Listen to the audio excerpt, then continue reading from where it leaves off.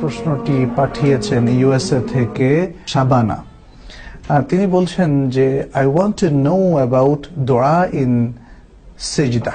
তিনি সিজদার মধ্যে দোয়া করার বিধান সম্পর্কে জানতে চান।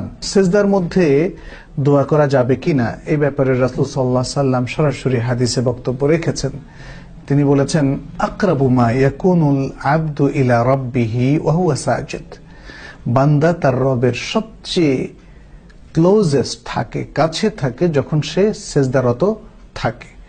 সিজদা থাকা অবস্থায় বান্দা তার রবের খুবই কাছাকাছি অবস্থান করে। এই অবস্থান হচ্ছে আসলে নৈকট্যের দিক থেকে, তাকাররুবের দিক থেকে, ফিজিক্যাল দিক থেকে নয়। তো যাই হোক, ফলে আল্লাহ রাসূল সাল্লাল্লাহু আলাইহি সাল্লাম বলছেন ফাজতাহিদু লাহু ফিদ দুআ। সুতরাং আল্লাহর কাছে তোমরা খুবই চেষ্টা তদবির করে বেশি বেশি দোয়া করো। ফাকামিনুন আইয়ুস্তাজাবা লাহ, তাহলে আশা করা যায় যে এই দোয়া কবুল হওয়ার অধিক উপযোগী হবে। ফাকামিনুন মানে অধিক উপযোগী হবে, ফাজাদিরুন বিআই ইউস্তাজাবা লাহ, যে তার দোয়াটা কবুল হবে। তাহলে এখানে আমরা দেখতে পাচ্ছি যে রাসূল সাল্লাল্লাহু আলাইহি সাল্লাম রেকমেন্ড করেছেন সরাসরি যে সিজদার মধ্যে দোয়া করা যাবে।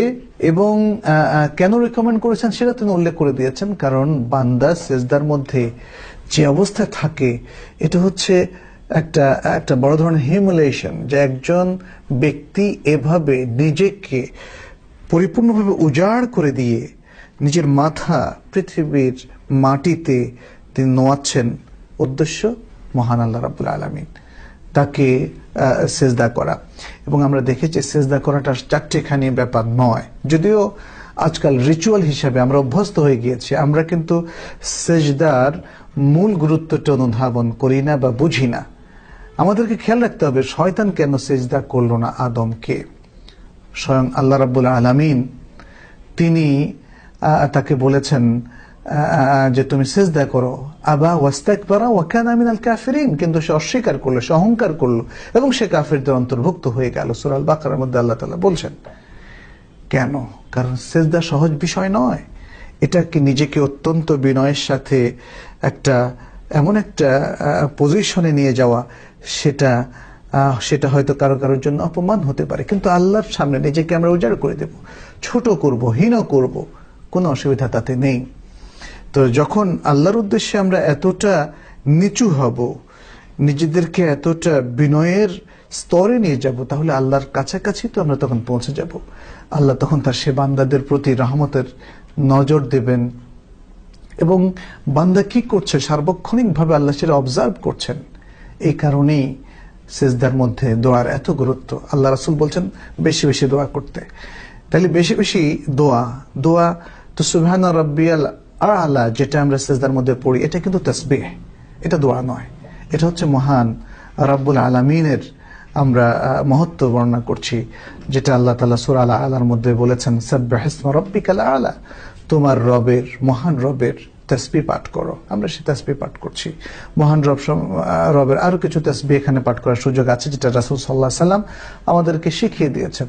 তবে পাশাপাশি রাসূল সাল্লাল্লাহু আলাইহি সাল্লাম থেকে আরো অনেকগুলো দোয়া আছে যা তিনি সিজদায় পড়তেন। আমরা সেগুলো পড়তে পারি আর তারও অতিরিক্ত পড়তে পারি। তবে আরবি ভাষায় পড়বো নাকি বাংলায় অথবা ইংরেজি অথবা অন্যান্য ভাষাভাষী তার নিজ নিজ ভাষায় পড়বেন, এ ব্যাপারে যদিও ওলামাদের একদল বলেছেন যে না, সালাতের মধ্যে দোয়া হোক, কেরাত হোক অথবা অন্য যে কোনো তাসবিহ হোক, সেটি আরবিতেই পড়তে হবে, অন্য ভাষায় পড়া যাবে না। এই মতটি অধিকাংশ ওলামারা পোষণ করেছেন। কিন্তু এই মতটি শুদ্ধ দোয়ার ক্ষেত্র ছাড়া। দোয়া যেখানে করা যাবে সে ব্যাপারে মুহাক্কিক ওলামাদের বক্তব্য হচ্ছে যে অনারব ভাষায়ও করা যেতে পারে। যদি সালাতের বাইরে বা অন্যত্র অনারব ভাষায় দোয়া করা যায়, তাহলে সালাতের মধ্যে সিজদায়ও অনারব ভাষায় দোয়া করতে কোনো অসুবিধা নেই। এটা হচ্ছে সহি এবং তাহকিকি কথা। অবশ্য ওলামাদের মধ্যে কেউ কেউ এভাবে রেকমেন্ড করেছেন যে ফরজ নামাজের ক্ষেত্রে আমরা নিশ্চিন্ত হবার জন্য বিতর্কের ঊর্ধ্ব থেকে সবকিছু আরবিতে পড়বো, ইভেন দোয়াটাও। আর নফল কিংবা সুন্নতের ক্ষেত্রে আমরা বাংলায়ও দোয়া করতে পারি, কারণ সেখানে তো দীর্ঘক্ষণ আল্লাহর কাছে চাওয়ার সুযোগ, সেই সুযোগটা আমরা অ্যাভেল করতে চাই। বিশেষ করে রাতের সালাতে দীর্ঘক্ষণ সিজদায় থেকে আল্লাহর কাছে কান্নাকাটি করে চাওয়া আর চাওয়া, এই নিজেদের ঈমান রক্ষার জন্য, দ্বীন রক্ষার জন্য, দ্বীনি দায়িত্ব পালনের জন্য এবং আখলাকি হওয়ার জন্য, আল্লাহর কাছে বরকত চাওয়ার জন্য, রহমত চাওয়ার জন্য।